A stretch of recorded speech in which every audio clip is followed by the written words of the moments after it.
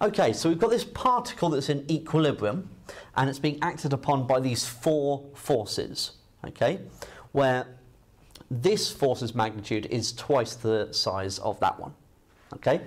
So we need to calculate A and B. So what I'm going to do first is to complete these two triangles.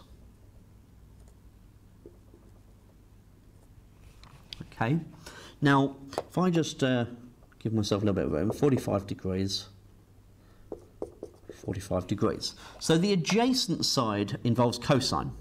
So that's 2a cosine 45. And the opposite side will be 2a sine 45.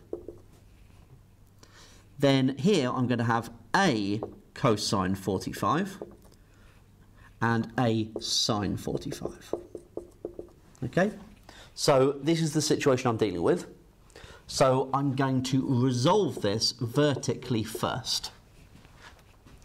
So what have I got?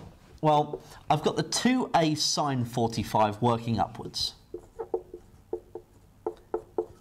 Then working downwards, I've got a sine 45.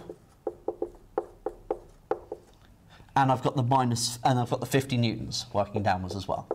And it's in equilibrium, so that's got to be equal to 0. Now, if I've got two lots of a sine 45, take away one lot of a sine 45, I'm left with one lot of a sine 45. I can add the 50 to both sides. So a is 50 divided by sine of 45.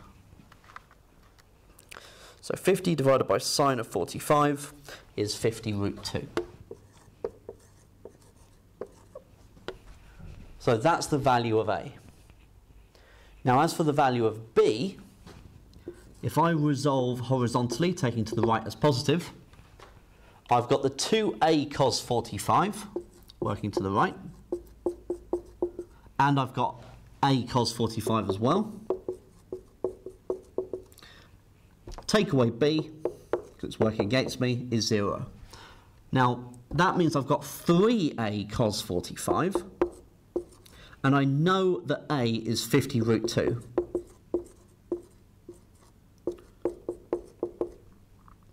And that's going to be equal to b, adding the b to both sides. So we've got 3 lots of 50 times root 2 times cos of 45. And that gets me 150. So this force is 150 newtons. The magnitude of that force is 100 root 2 newtons, and that one's 50 root 2 newtons. Okay, so that's how I can find A and B in this case.